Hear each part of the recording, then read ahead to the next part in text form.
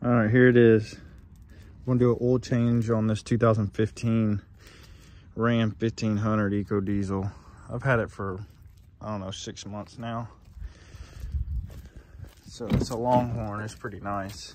I think it has, it doesn't say, let's see, 46,000, almost 47,000. Needs an oil change. I'm gonna do the oil filter, oil change, all that good stuff. And I finally get to use these new wrenches. These ratcheting wrenches are nice. Come in this little bag, pretty sweet. But I think it's a 13mm oil plug right there. So let's get to it. And these wrenches, they'll be in my Amazon. They're nice. So check them out. They're good. They're adjustable, obviously with the swivel head, and then the ratcheting, which makes life easier. So there's the oil drain plug. I use this 13mm. You can see this is like a concrete mixing tub that I use as a oil pan. It works pretty dang good. I think you can get them at Home Depot. But all right, let's get a wrench on this thing.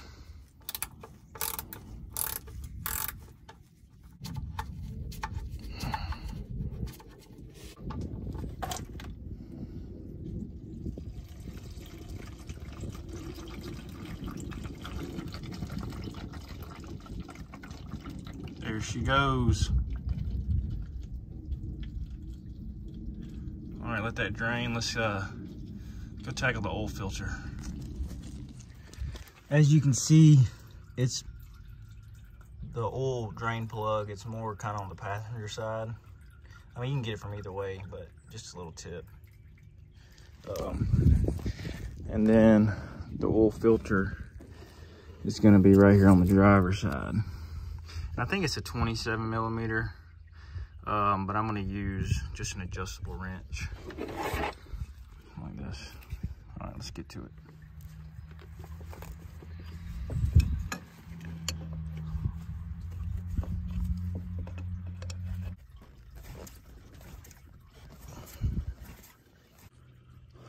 Also, if you want your oil to drain faster, you can pop that oil filler cap off.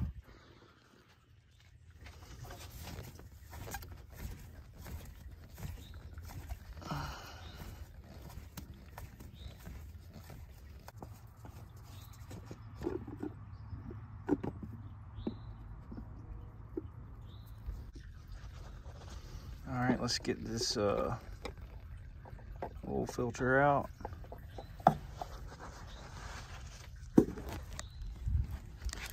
And here she is.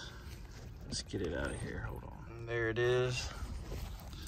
Old one out. It's hard to do this one hand. Let's see. Oh yeah, it's the same. And this part right here on the back, it'll shove on the inside and stick to the cap there. Got your new O-ring right here that you'll put around there. And when you put it on, lube it up with some oil. Lube it up with some oil so it seals real good. And then just hand tighten it. Also, to get one of these O-rings off, you're gonna be fighting it with just your fingers. So if you get one of these picks, those will be linked down below too. Just stick a pick behind there and get it off. There it is, the old O-ring, new O-ring. There's some oil on around there. Throw it back on there. Some little excess right here. Clean that up. Your new filter, new O-ring. Slap it back in there. All right, she's on there. Good as new, brand new filter. All right, let's go see if this thing's done draining. She's still dripping, but most of it's out, so that's fine. You ain't gonna get every drop.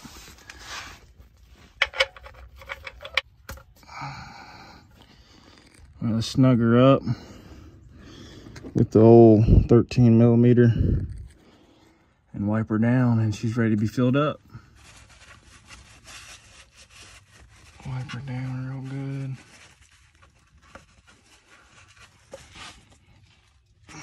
Let's get this 13 millimeter.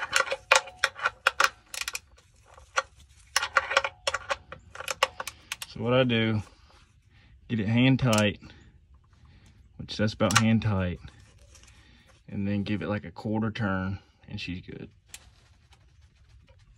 That's it. She's sealed up. You don't want to over tighten it, that's for sure. All right, let's fill it. So with an oil change, you're gonna need 2.25 gallons. So this is a gallon, this is a gallon, and then you'll need a quarter of one.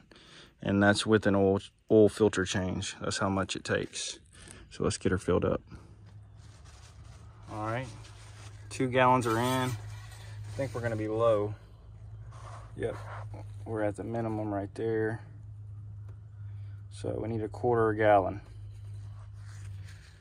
And like I said, it takes about 9 quarts or 2.25 gallons.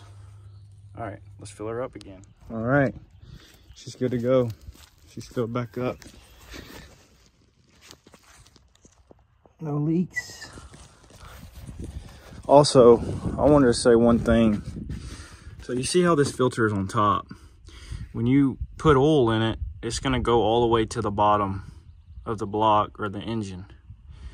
So when you check your oil before you start it, make sure it's, you know, at least to the middle or to the max. And what I would recommend is starting it up, letting it run for, you know, a minute or two, let that oil kind of circulate throughout, and it'll go to where it needs to be. And usually you'll check it again and it'll seem to drop a lot, and then I'd fill it back up and you'll be good. So that's a little tip, but I appreciate you guys watching. Hit the subscribe button, and we'll see you on the next one. Peace.